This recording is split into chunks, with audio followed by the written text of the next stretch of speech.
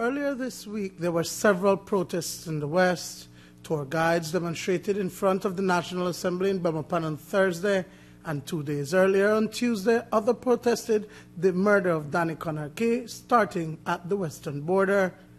This morning, the wave of protests moved to Belize City. This time, the target was the Guatemalan embassy in Kings Park. Organized by political aspirant Gilroy Usher Sr., a small group of about 20 Belizeans gathered on A Street, chanting that enough is enough and demanding justice for the cold-blooded murder of Conakry. This is a protest to denounce the cold-blooded murder of the tourism police officer Danny Conakry by poachers from Guatemala, way inside Belizean territory. And the poachers from Guatemala have been coming across to Belize on a continuous daily basis, deeper and deeper, and nothing has been done, no serious effort has been made to stop them. And that is why we are at this stage today where the tragedy happened at the archaeological site. Because from time to time they've been coming across, making milpas, taking our valuable timber, and not only that, attacking our law enforcement officers with machete and even shooting at them, right?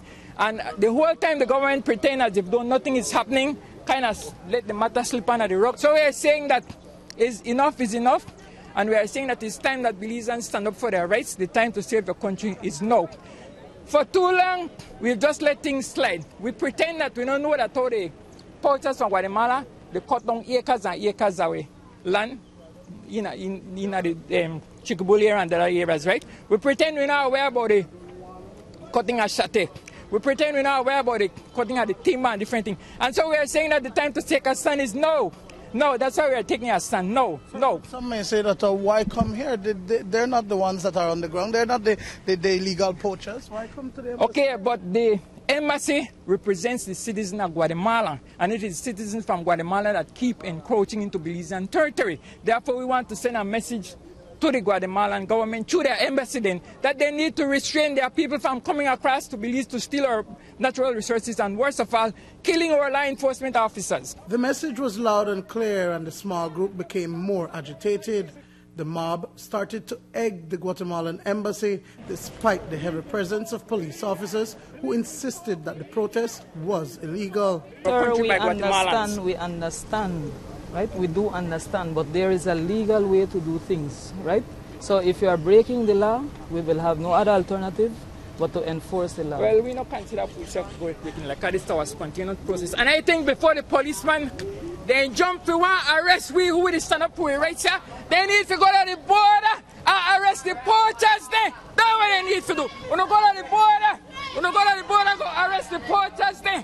When you go to the border, go harass the poachers there. Go to the border. Mr. Go to the border. We have nowhere to go.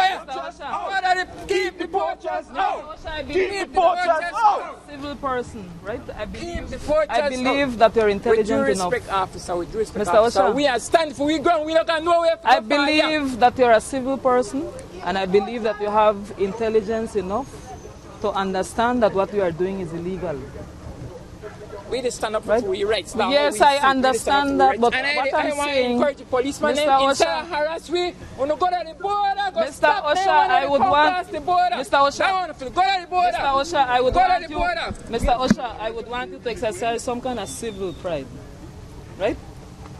I think that enough is enough. Enough is Mr. Osha, enough is enough is. I think you larger, Mr. Osha. I think you larger than this, you know. Enough is.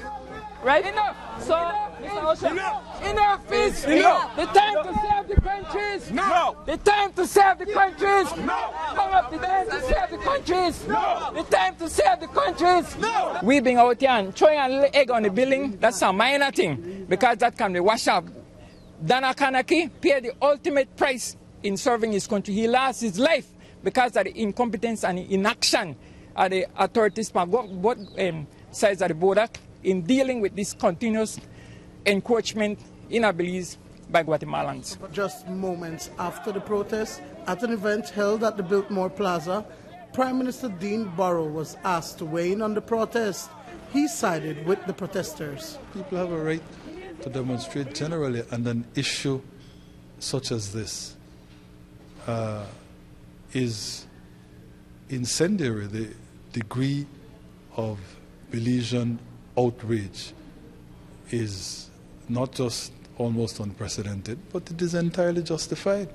This was a horrible, absolutely dastardly act, and we should be grateful that we live in a country where at least people are still going to employ peaceful means to record their dissatisfaction, record their concern, record their outrage over something like this.